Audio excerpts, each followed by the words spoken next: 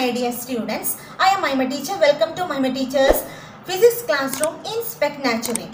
അപ്പോൾ നമ്മൾ ഇന്ന് ഡിസ്കസ് ചെയ്യാൻ പോകുന്നത് dimension analysis and its application class 11th. അപ്പോൾ ഇതിന് മുൻപത്തെ വീഡിയോയിൽ ഞാൻ ഡൈമെൻഷനെ കുറിച്ച് പറഞ്ഞിരുന്നു. അത് കണ്ടിട്ടില്ലാത്തവർ ഒന്ന് കാണേണ്ടതാണ്. അതിൻ്റെ ലിങ്ക് ഞാൻ ഇതിൻ്റെ താഴെ കൊടുക്കുന്നതാണ്. കേട്ടല്ലോ. അപ്പോൾ നമ്മൾ ഈ ഒരു സെക്ഷനിൽ നമ്മൾ നോക്കുന്നത് checking the consistency of equation.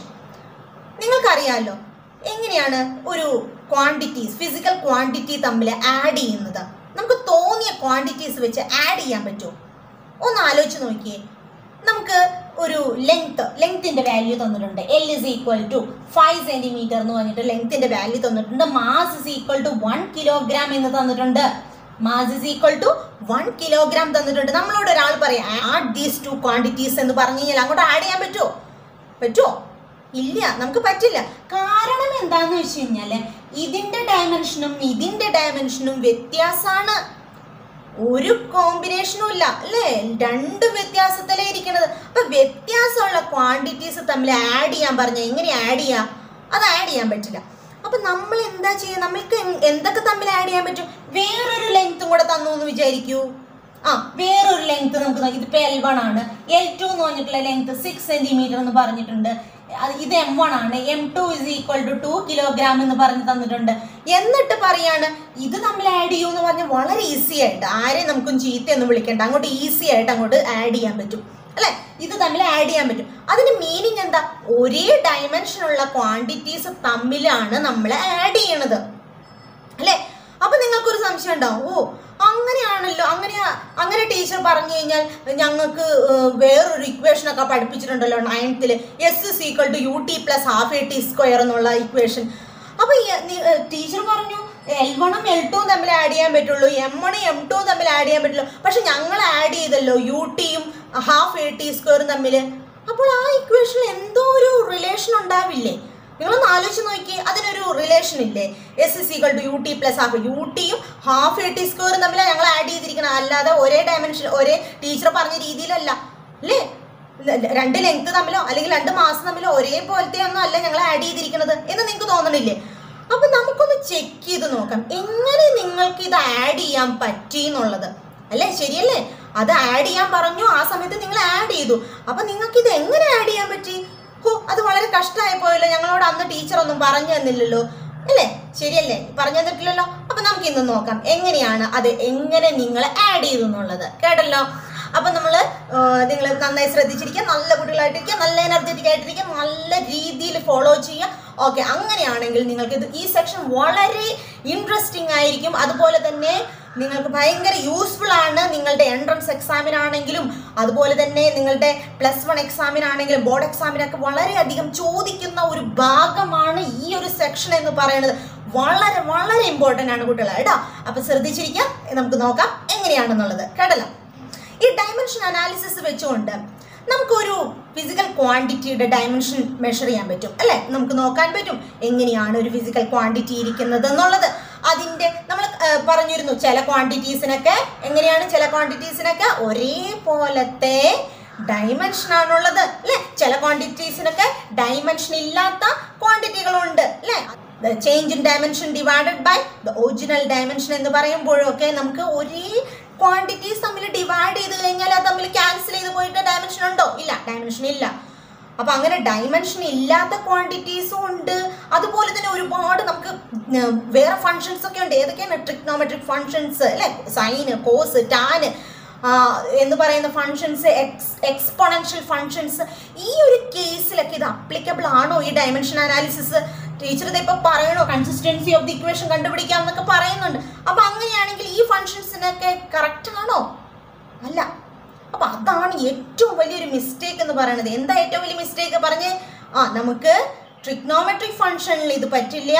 അതുപോലെ തന്നെ ഒരേ ഡയമെൻഷൻ വന്നിട്ട് ഡിനോമിനേറ്ററിലും ന്യൂമറേറ്ററിലും ഒരേ ഡയമെൻഷൻ വന്നിട്ട് ക്യാൻസൽ ഔട്ട് ചെയ്ത ഫിസിക്കൽ ക്വാണ്ടിറ്റീസിൽ നമുക്ക് യൂസ്ഫുൾ അല്ല അല്ലേ?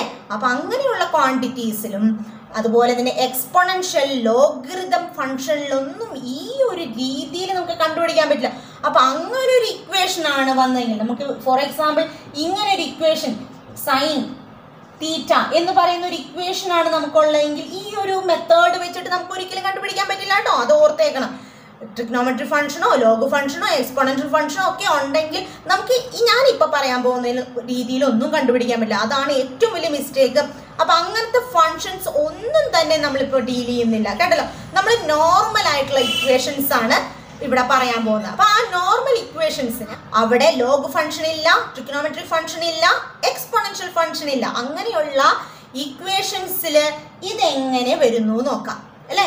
അപ്പൊ നമ്മളൊരു ഇക്വേഷൻ അവിടെ നിർത്തി വെച്ചിരുന്നു. എന്താണ് നിങ്ങൾക്കൊരു കൺഫ്യൂഷൻ ആയിട്ട് ടീച്ചർ പറയണു S is equal to you T plus half A T square എന്നുള്ള ഇക്വേഷനിൽ ഇത് തമ്മിലാണ് നമ്മൾ ആഡ് ചെയ്തിരിക്കുന്നത്. നേരത്തെ എന്താ പറഞ്ഞത്, ഒരേ ഡയമെൻഷൻ ഉള്ളത് തമ്മിലാണ് ആഡ് ചെയ്യാൻ പറ്റുള്ളൂ എന്ന് അല്ലേ. ലെങ്ത് തമ്മിൽ ആഡ് ചെയ്യാൻ പറ്റുള്ളൂ, മാസം തമ്മിൽ ആഡ് ചെയ്യാൻ പറ്റും. പിന്നെ ഇത് എങ്ങനെ ഇത് ആഡ് ചെയ്തു ഒന്ന് പറയാം നമുക്ക്, എങ്ങനെ ആഡ് ചെയ്തെന്നുള്ളത്. ഓക്കെ, അപ്പൊ നമുക്കത് പറയുന്നതിന് വേണ്ടിയിട്ട് പ്രിൻസിപ്പിൾസ് ഓഫ് ഹോമോജിനിറ്റി അറിഞ്ഞിരിക്കണം. പ്രിൻസിപ്പിൾസ് ഓഫ് ഹോമോജിനിറ്റി എന്താണ്? പ്രിൻസിപ്പിൾസ് ഓഫ് ഹോമോജിനിറ്റി എന്ന് പറഞ്ഞാൽ LHSലത്തെ ഡയമെൻഷൻ തന്നെയാണ് RHSലത്തെ ഓരോ ടേമിലത്തെയും ഡയമെൻഷൻ. അപ്പൊ അതൊന്ന് ചെക്ക് ചെയ്ത് നോക്കിയാലോ. ഇപ്പൊ പറഞ്ഞത് എന്താന്നുള്ളത്, LHSലത്തെ ഡയമെൻഷൻ തന്നെയാണ് RHSലത്തെ ഓരോ ടേമിന്റെയും ഡയമെൻഷൻ. അപ്പൊ അങ്ങനെയാണെങ്കിൽ ഇതിന്റെ ഡയമെൻഷനും എങ്ങനെയായിരിക്കണം? ഒരേപോലത്തെ ആയിരിക്കണം.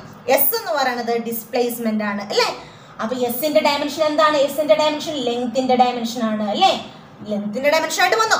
അപ്പൊ അങ്ങനെയാണ് യൂട്ടിയുടെ ഡയമെൻഷൻ എങ്ങനെ വരും? യൂട്ടിയുടെ ഡയമെൻഷൻ ടീച്ചർ പറഞ്ഞ രീതിയിലാണെങ്കിൽ എൽ തന്നെ വരും. Half A T square, half നമ്മൾ നോക്കില്ല. എ ടി സ്ക്വയറിന്റെ ഡയമെൻഷൻ എന്ത് തന്നെ വരണം? എൽ തന്നെ വരണം. ഒന്ന് ചെക്ക് ചെയ്ത് നോക്കിയാലോ, ഇത് എൽ തന്നെ വരുമോ എന്നുള്ളത്. ഓക്കെ, അപ്പൊ യു ഇനീഷ്യൽ വെലോസിറ്റിയുടെ ഡയമെൻഷൻ എന്താ? L T raise to -1. ടൈമിന്റെ ഡയമെൻഷൻ എന്താ? ടി. അപ്പൊ ഇത് നമ്മൾ ക്യാൻസൽ ഔട്ട് ചെയ്തിട്ട് എൽ തന്നെ വരുന്നു. ഓക്കെ, അങ്ങനെയാണെങ്കിൽ A T square A ആക്സിലറേഷന്റെ dimension എന്താണ്? L T raise to -2. Okay, time T square. അപ്പോൾ നോക്കി ഇത് ക്യാൻസൽ ചെയ്ത് പോയിട്ട് എൽ തന്നെ വന്നു. അപ്പൊ നിങ്ങൾക്ക് കൺഫ്യൂഷൻ വന്നില്ലല്ലോ. എങ്ങനെയാ വന്നത്?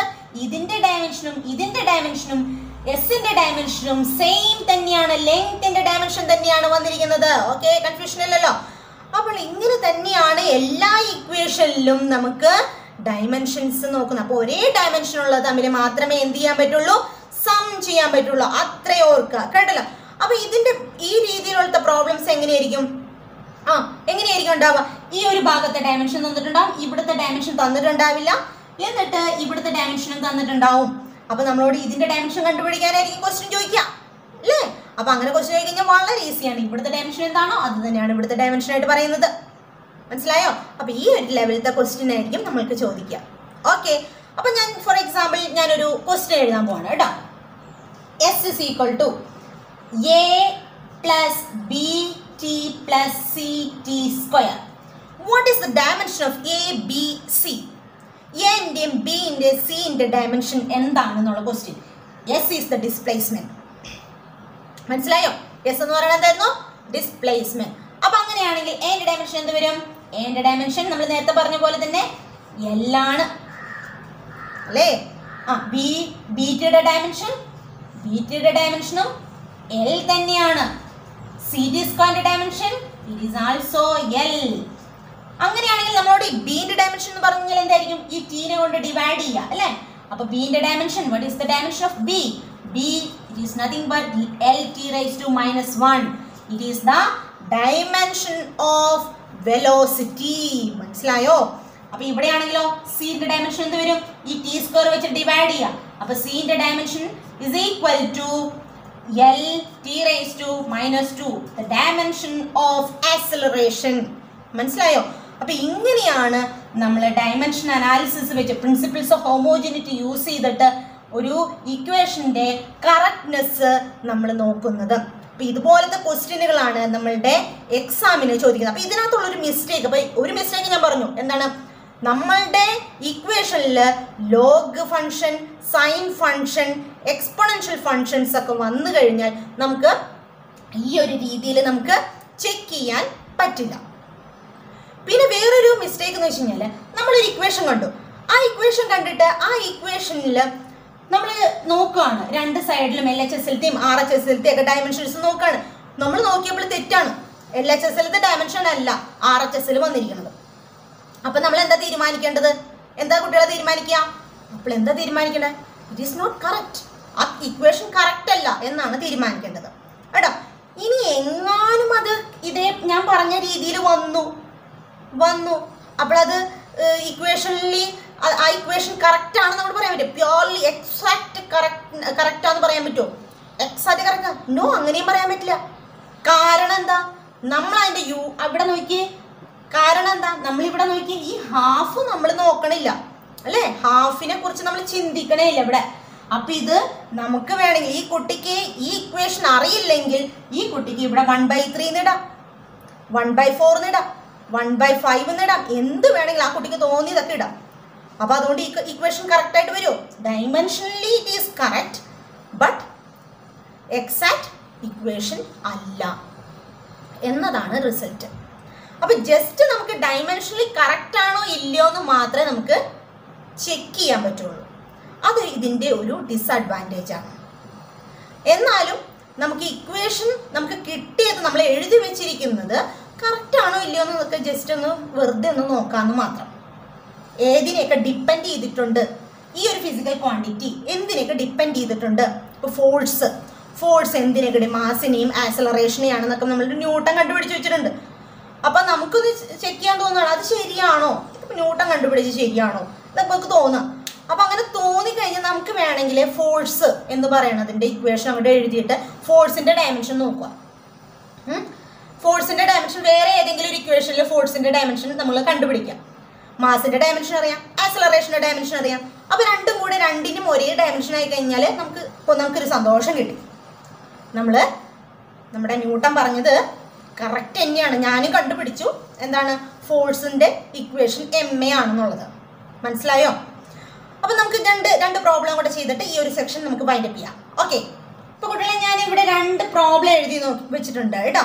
അപ്പോൾ നോക്കിയേ, V എന്ന് പറയുന്ന velocity, T time, S displacement.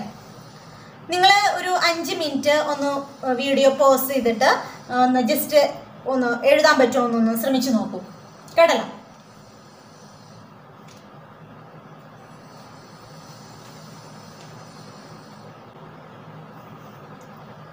Okay, കഴിഞ്ഞോ? അപ്പം നമുക്ക് നോക്കാം എങ്ങനെയാണ് എഴുതിയിരിക്കണതെന്ന്. നിങ്ങൾ കിട്ടിയ റിസൾട്ടുമായിട്ട് നോക്കാം. ഓക്കെ, അപ്പോൾ ഇത് വെലോസിറ്റിയുടെ ഡയമെൻഷൻ എന്താ? Velocity L(t⁻⁻1). Okay, L(t⁻⁻1). അപ്പോൾ ATയുടെ ഡയമെൻഷനും എന്ത് തന്നെയായിരിക്കണം? L(t⁻⁻1). Okay, then A T വെച്ചിട്ട് ഡിവൈഡ് ചെയ്യാം. T വെച്ചിട്ട് ഡിവൈഡ് ചെയ്യുമ്പോൾ L(t⁻⁻1) divided by T which is equal to L(t⁻²). കിട്ടിയോ നിങ്ങൾക്ക്? കിട്ടിയില്ല? അടുത്തത് ബിന്റെ dimension നമുക്കറിയണത് B/T-C is equal to എന്താണ്? വെലോസിറ്റിയുടെ ഡയമെൻഷൻ അല്ലേ? വെലോസിറ്റിയുടെ ഡയമെൻഷൻ. അപ്പോൾ ബിന്റെ ഡയമെൻഷൻ എന്ന് പറയുന്നത് ബിന്റെ dimension is equal to L(t⁻⁻1) into T-C എന്ന് എഴുതാം. അപ്പം നമുക്ക് ഇതിനകത്ത് ആദ്യമേ സിന്റെ ഡയമെൻഷൻ കണ്ടുപിടിക്കാം. നമ്മൾ എന്താ പറഞ്ഞ ഒരേ ഡയമെൻഷൻ ഉള്ളത് മാത്രമേ -CM + CE ഒക്കെ ചെയ്യാൻ പറ്റുള്ളൂ. അപ്പോൾ ഇവിടെ ടൈമാണ്. അപ്പോൾ സിന്റെ ഡയമെൻഷൻ എന്ത് തന്നെയായിരിക്കണം? ടൈം തന്നെയാണ് കേട്ടോ. അപ്പോൾ സിന്റെ ഡയമെൻഷൻ എന്ന് പറയുന്നത് ടൈമിന്റെ ഡയമെൻഷൻ തന്നെയാണ് കേട്ടല്ലോ, ടീന്റെ ഡയമെൻഷൻ. അപ്പോൾ ഇവിടെ T-Cക്ക് പകരം എന്താണ്? ഇത് രണ്ടും ടൈമിന്റെ ഡയമെൻഷൻ ആണ് അല്ലേ? T ആണ്. അപ്പോൾ ഈ അപ്പോൾ ഇത് രണ്ടും കൂടെ വരുമ്പോൾ എന്താ വരിക? L അല്ലേ? ഇത് തമ്മിൽ ക്യാൻസൽ ചെയ്ത് പോകും. ഇവിടെ 1 ആണ്. അപ്പോൾ -1ഉം 1ഉം കൂടെ ചേരുമ്പോൾ 0. T⁻0 = 1. ഓക്കെ, അപ്പം നമുക്ക് ഈ ഫസ്റ്റ് ഇക്വേഷൻ്റെ സിയും ബിയും എയും ഒക്കെ കിട്ടി. അപ്പം ഞാൻ വിശ്വസിക്കുന്നു നിങ്ങൾക്കും ഇത് കറക്റ്റ് തന്നെയാണെന്നുള്ളത് കേട്ടോ. S is equal to alpha t plus beta t minus gamma whole square. അപ്പം ഞാൻ നേരത്തെ എന്താ പറഞ്ഞത്? ഇത് തമ്മിൽ മൈനസ് ചെയ്യണമെങ്കിൽ ഒരേ ഡയമെൻഷൻ തന്നെയായിരിക്കണം. അപ്പോൾ ഗാമയുടെ ഡയമെൻഷൻ എന്ന് പറയുന്നത് എന്തിൻ്റെ ഡയമെൻഷൻ തന്നെയാണ്? ടൈമിൻ്റെ ഡയമെൻഷൻ ആണ് കേട്ടോ. അപ്പോൾ ഗാമൻ്റെ ഡയമെൻഷൻ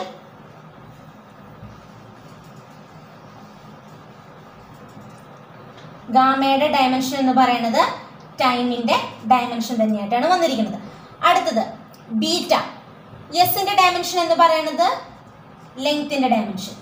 അപ്പോൾ ബീറ്റ ഇൻറ്റു ഇവിടെ ടൈമാണ് അല്ലേ, ടൈമിന്റെ സ്ക്വയർ. അപ്പോൾ ഇവിടെ ഞാൻ എങ്ങനെ എഴുതാണ്, ടൈമിന്റെ square is equal to L തന്നെയാണ്. അപ്പോൾ ബീറ്റയുടെ ഡയമെൻഷൻ എന്താ വരിക, ഇത് തമ്മിൽ ഡിവൈഡ് ചെയ്യുക കേട്ടോ. അപ്പോൾ ബീറ്റയുടെ dimension beta is equal to L T raise to -2, L T raise to -2. അങ്ങനെ ബീറ്റന്റെ കിട്ടി. ഇനി എന്താ, നമുക്ക് ആൽഫയുടെ കാണണം. അപ്പോൾ ഇവിടെ alpha T is equal to എന്താ വരിക, alpha T is equal to dimension of L, length. അപ്പോൾ alpha is equal to L T raise to -1. എളുപ്പമല്ലേ ഈ ഇക്വേഷൻസ് ഒക്കെ ചെയ്യാം അല്ലേ? അപ്പോൾ നിങ്ങൾക്കിത് മനസ്സിലായെന്ന് വിശ്വസിക്കുന്നു. ഞാൻ ഈ സെക്ഷൻ വൈൻഡ് അപ്പ് ചെയ്യാണ്. Okay, see you on another section with another topic. And if you are not subscribed my channel, please subscribe it, like it and share with your friends. Okay, bye.